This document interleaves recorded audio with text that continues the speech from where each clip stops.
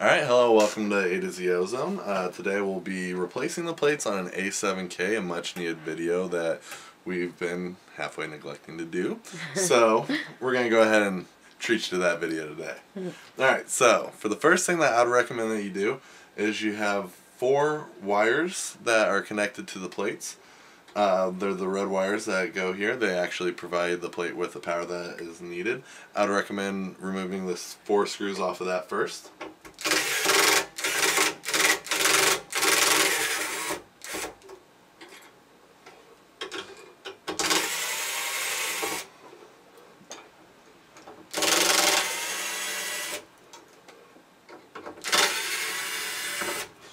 As you remove them, you can either keep them in your hand or set them off to the side.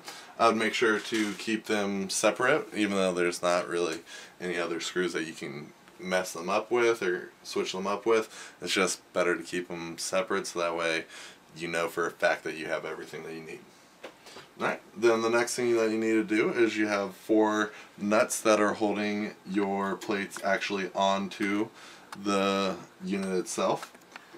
And you'll go ahead and remove those next.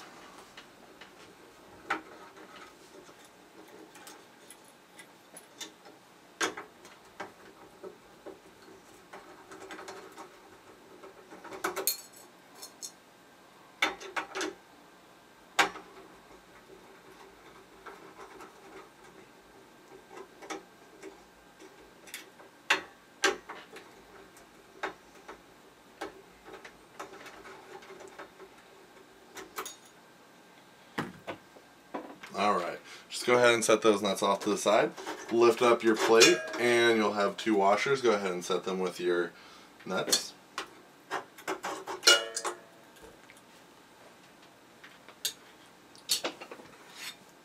Alright.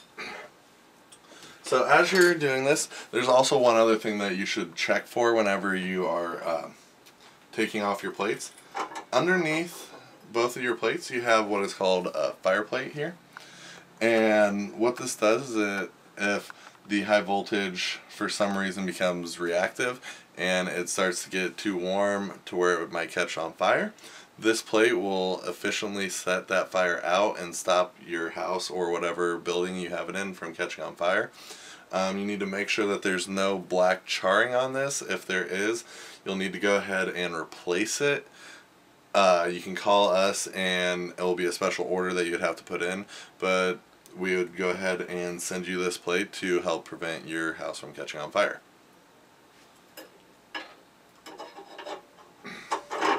So just go ahead and reinstall that after you've inspected it. Grab your new plates and go ahead and place the first set on the post mounts. Once you have it in the post mounts, you can go ahead and stretch the spring over the end of the plate to provide the cushioning and stability for it.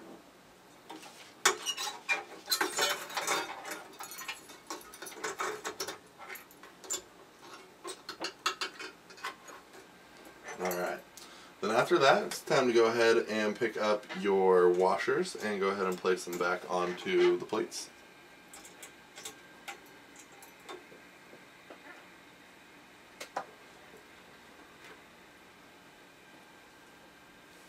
And then after you place all of your washers, you need to go ahead and take your nut and put it back on.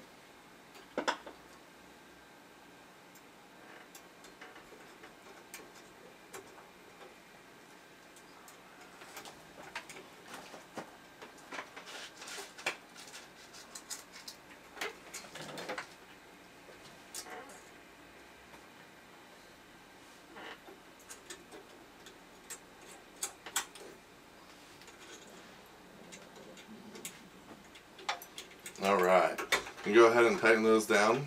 Make sure they're about hand tight. You don't want to over tighten them, because if you over tighten them you take the chance of breaking the ceramic plates or anything ceramic.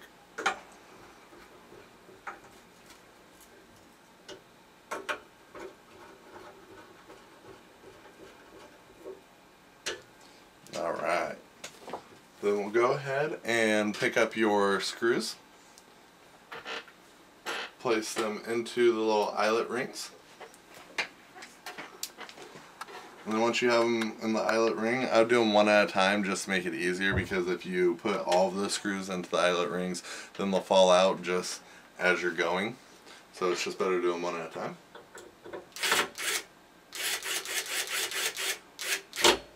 Make sure you don't over tighten these ones, because if you over tighten these, it will crack the metal that transfers electricity from the high voltage transformers to the plate itself. I am using a torque driver, so torque drivers are also okay. You just don't want to use your normal drill, because most people have their normal drill set to the drill portion to where it won't torque at all and it'll just crack it.